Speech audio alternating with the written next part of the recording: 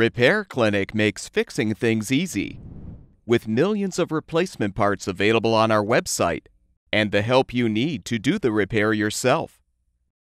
Since we encourage you to perform this repair safely, a warning icon will appear when you should use caution. Before you replace the drain tube in your refrigerator, be sure to unplug the power cord and shut off the water supply. Use a 1/4-inch socket or nut driver to unthread the screws securing the water supply line retainer to the rear panel. Detach the water supply line from the inlet valve. Next, unthread the remaining screws securing the rear access panel.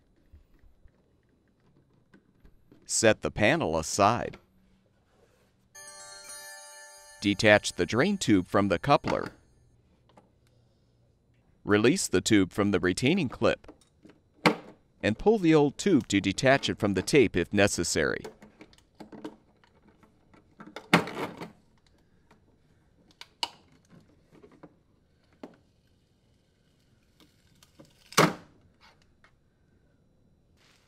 Install the new drain tube by positioning one end in the drip pan.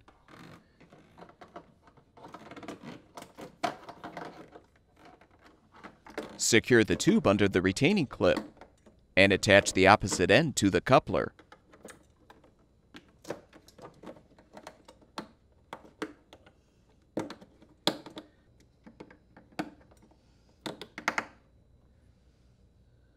Reposition the rear access panel and secure it with the screws.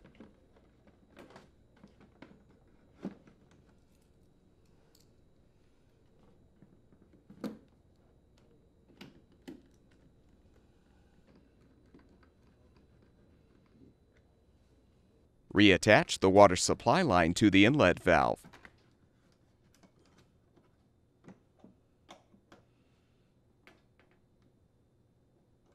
Secure the line to the rear panel with the retainer.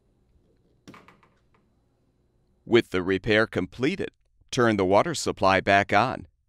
Plug the power cord back in, and your refrigerator should be ready for use.